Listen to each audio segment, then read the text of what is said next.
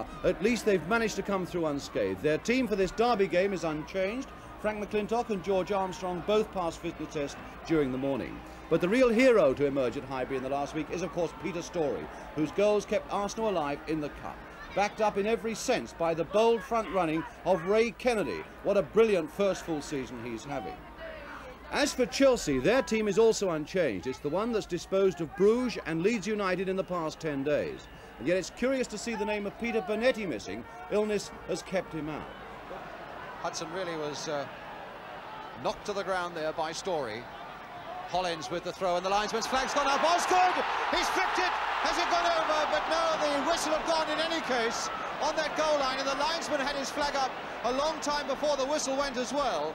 So there were two offences there, but Chelsea desperately close to going ahead. Again to the Arsenal with Armstrong, floating it once more. Kennedy looking for it, but Webb in fact getting ahead to it first. And Webb, having cleared it to Baldwin, was streaking up the field himself. Kennedy turning it on. Webb now trying to get back as Radford turns it in, and just wide there by George Graham.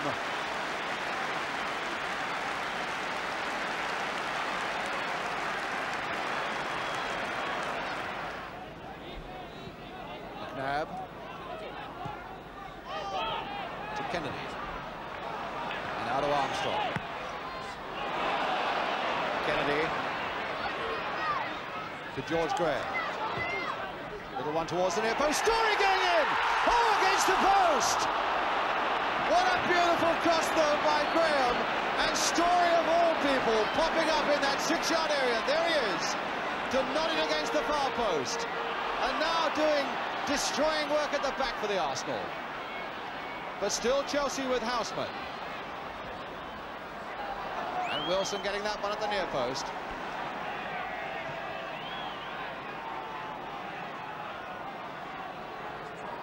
Charlie Cook with the corner though. Dempsey and Osgood. Dempsey getting ahead to it, and Baldwin to flick it in, but in fact the whistle had gone, because Dempsey was levering himself up onto the shoulders of an Arsenal defender. Tremendous crowd, and obviously any vantage point at Highbury this afternoon is a very good one indeed.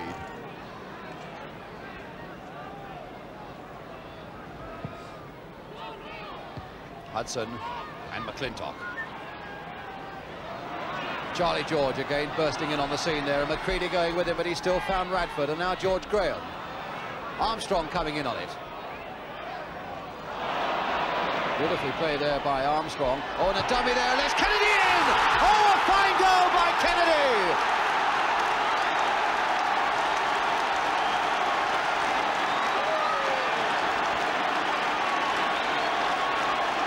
Armstrong played his part, George played his part, and so too did Ray Kennedy.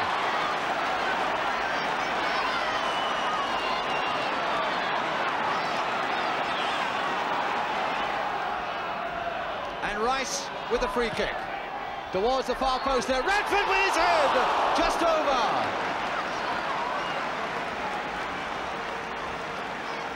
Climbing well at that far side, John Radford. Hollins now to drive the free kick. Dempsey looking to get underneath it, but it's Hudson. Told to float it back again. This time Simpson was up there, and Cook, and only just over.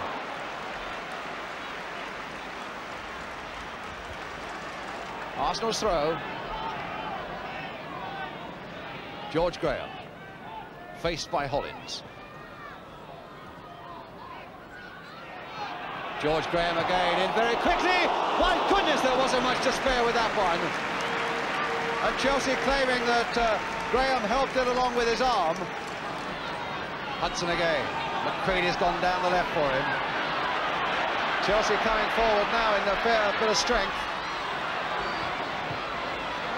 but being pushed back once more. And now George to fasten on this one to show his speed.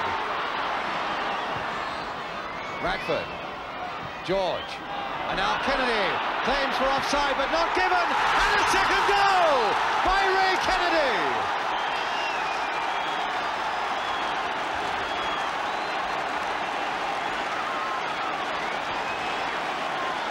George absolutely delighted, and as that one came across, Chelsea was standing still, and Kennedy controlled it beautifully to hammer that ball low past Phillips to put Arsenal 2-0 ahead.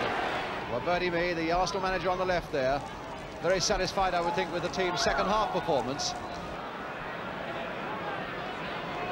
Now 2 minutes of injury time gone.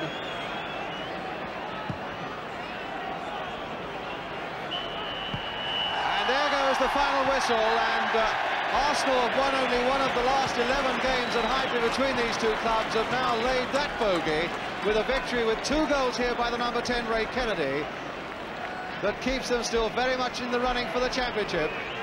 2 goals to Kennedy and a victory for the Arsenal. The final score then at Highbury is Arsenal 2, Chelsea